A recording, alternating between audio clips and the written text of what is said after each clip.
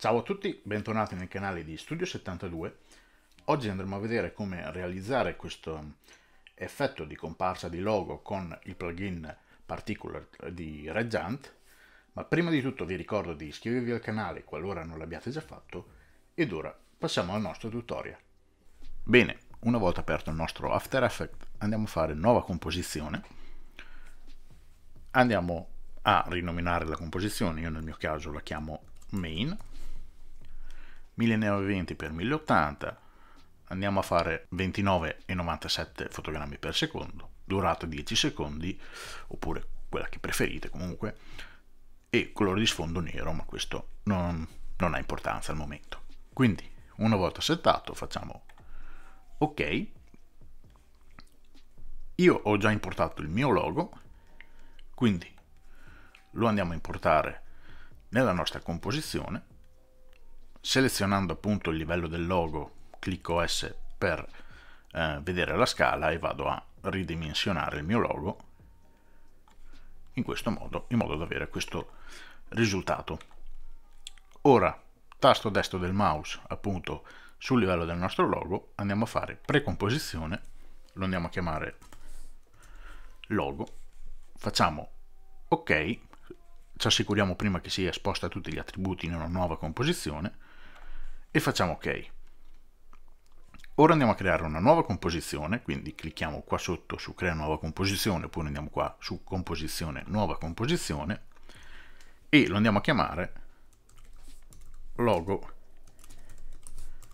animation, sempre 1920x1080, insomma il settaggio rimane quello di prima. Facciamo ok, andiamo a creare una nuova tinta unita, quindi tasto destro del mouse qui, oppure andiamo su livello nuovo tinta unita, io lo chiamo BG, che sarebbe il nostro background, 1920x1080, sempre io come colore di sfondo per adesso tengo il nero. Faccio ok, poi andiamo a prendere il nostro main che siamo andati a creare prima e lo andiamo a portare sopra input appunto a il nostro background. Ora, tenendo selezionato appunto il livello main, andiamo a prendere lo strumento rettangolo, andiamo a disegnare un rettangolo in questa posizione, cioè al di fuori del nostro logo, in modo che ci crei questa maschera. Quindi andiamo a cliccare sulla maschera che ci ha creato qui, tracciato maschera, all'inizio della nostra clip gli andiamo a applicare un marcatore, ci spostiamo più o meno a 5-6 secondi a seconda di quanto volete che duri appunto la vostra animazione, e clicchiamo V per tornare appunto sullo strumento selezione, facciamo doppio clic sulla nostra maschera e la andiamo a spostare praticamente dal lato opposto. Se teniamo cliccato Shift sulla tastiera, come vedete non ce lo va ad alzare o abbassare, ma ce lo tiene appunto a livello iniziale che siamo andati a fare. Quindi ci spostiamo alla fine del nostro logo in modo da avere questa animazione. Ora andiamo su sfumatura maschera, gli andiamo a dare una sfumatura maschera più o meno di 60 in modo da dargli questo effetto. Adesso io vado a togliere la selezione, come vedete ci dà questo tipo di effetto. Una volta fatto questo andiamo a fare un nuovo tinta unita, quindi tasto destro del mouse, nuovo tinta unita, e lo andiamo a chiamare appunto Particular. Facciamo ok, andiamo su Effetti, andiamo su Realizzare Trapcode e andiamo a selezionare Particular. Bene, allora, come detto prima, questo è un plugin appunto di Realizzare, ossia a pagamento, che fa parte appunto di un pacchetto di Realizzare. Se volete vi lascio in descrizione un link che vi riporta al mio sito, che vi spiego come fare a installare appunto questo plugin. Quindi niente, se volete, in descrizione c'è il link, cliccate e andate a leggervi appunto come poter installare questo plugin di terze parti appunto su After Effects. Quindi una volta importato il nostro plugin, come prima cosa andiamo su il livello main che siamo andati a importare prima e lo andiamo a rendere in 3D. Quindi clicchiamo su questa casellina, come vedete, col quadrato. Se non ce l'avete qui vi basterà switchare qua sotto da una schermata all'altra, quindi andiamo a metterlo, a renderlo appunto in 3D e andiamo a togliere appunto la visualizzazione del nostro livello. Quindi torniamo su Particular, andiamo sulla voce Emitter, andiamo a scegliere un numero di particle second elevato, quindi andiamo a mettere 1,00000, facciamo invio finché non ci dà questo errore, in modo che ci tenga il numero massimo appunto di particle per secondo. Sotto emitter type, invece di point, andiamo a mettere al momento box. Quindi andiamo su emitter size, invece di XYZ linked, andiamo a mettere individual. Andiamo a modificare questi tre parametri, quindi X, Y e Z, invece di 500 andiamo a mettere tutti e tre a 50.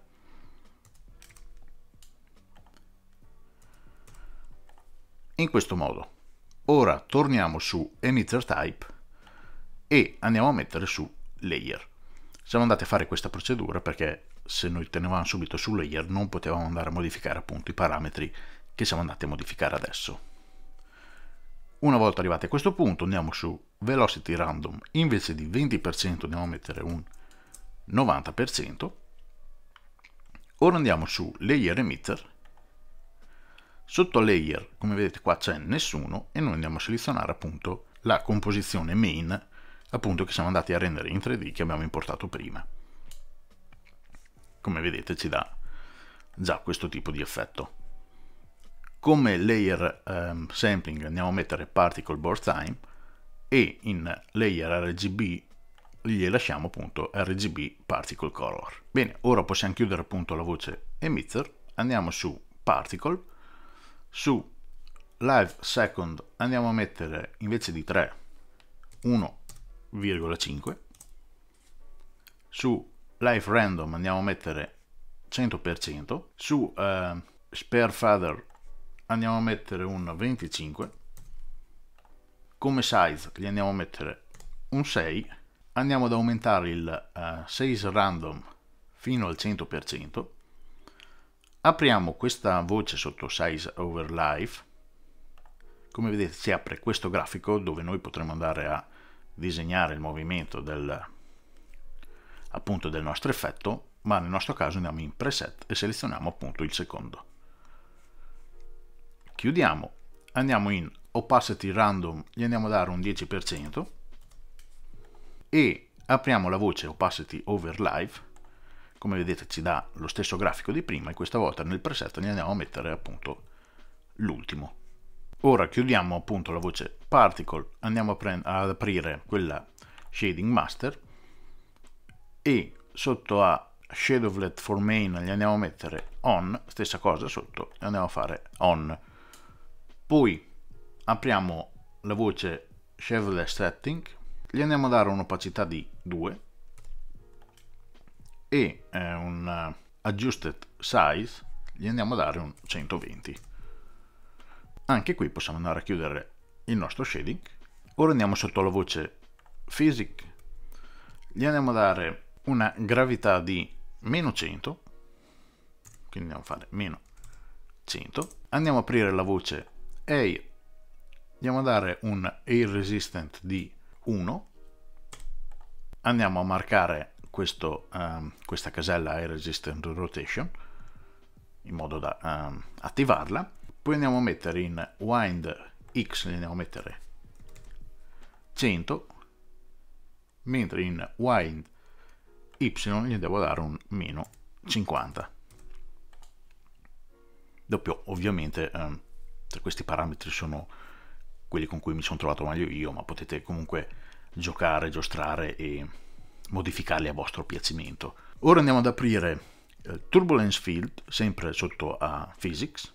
Andiamo a mettere come Effect Position, invece di 0 gli andiamo a mettere 150, e come in Fade in Time, invece di 0,5 io vado a mettere uno 0,3. E anche qui possiamo andare a chiudere appunto la nostra sezione di Physics.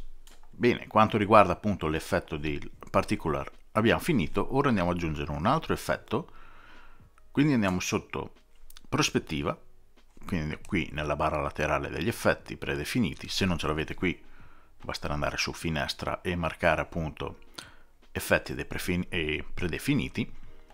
Quindi andiamo su prospettiva e andiamo a mettere appunto come plugin l'ombra esterna, quindi lo prendiamo e lo portiamo al di sotto appunto del nostro plugin di prima di Particular. Ora gli andiamo a dare un'opacità di un 65%, come distanza gli andiamo a mettere 0 e come morbidezza io gli vado a dare un 65%. Ora andiamo a inserire un altro effetto, quindi sotto i effetti e predefiniti andiamo a scrivere curve, andiamo a mettere appunto sotto correzione colore, prendiamo il plugin curve, lo andiamo a mettere sempre all'interno appunto del nostro effetto particular e andiamo ad aumentare leggermente le luci qua in alto e ad abbassare un po' qua in basso in modo da avere un minimo di contrasto. E questo appunto è l'effetto che siamo andati a ottenere. Aspetta che adesso vado ad abbassare la risoluzione. Questo bene o male è l'effetto che siamo andati a ottenere appunto con il nostro plugin Particular. Bene, ora andiamo a importare all'interno della nostra composizione, quindi andiamo su progetto e andiamo a importare appunto la composizione logo che siamo andati a fare prima e andiamo a mettere appunto al di sotto di Particular, che se noi andiamo a disattivare Particular, come vedete adesso al di sotto abbiamo il nostro logo originale. Ora gli andiamo ad applicare appunto un effetto di comparsa in modo da che il nostro logo compaia man mano che l'effetto Particular scorre appunto verso destra. Quindi andiamo su effetti predefiniti, andiamo ad aprire prefiniti animazione, transition wipes e andiamo a prendere passaggio lineare, lo prendiamo, lo portiamo appunto su il nostro livello logo. Ora qui sotto nella nostra composizione, se noi clicchiamo U sul nostro livello logo, come vedete c'è già messo due marcatori, noi li andiamo a prendere e li andiamo a togliere, ci portiamo all'inizio della nostra clip.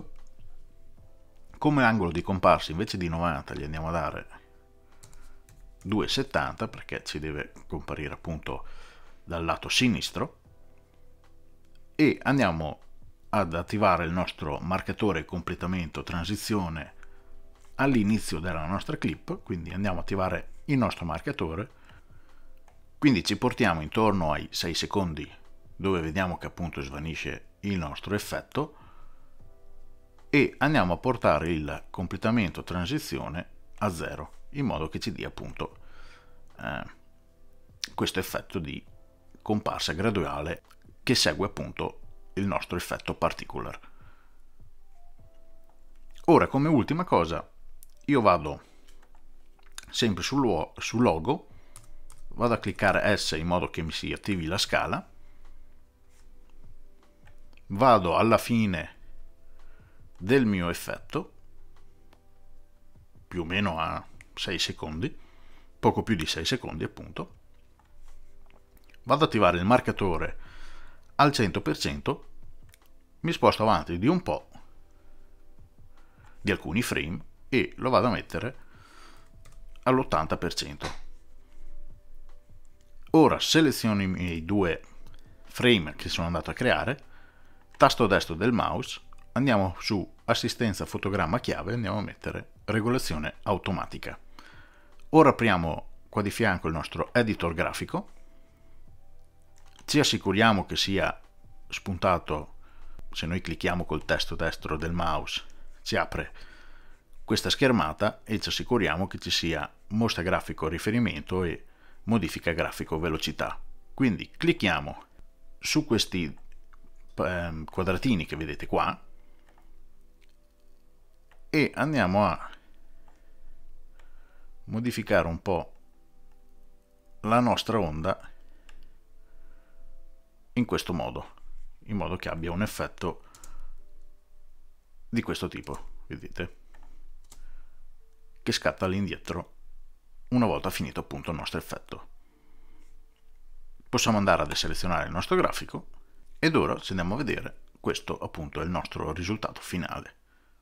Come vedete, il nostro effetto particular che ci rivela appunto il nostro logo al di sotto. Volendo, un'altra cosa che si può andare a fare è nel background andare a cambiare il colore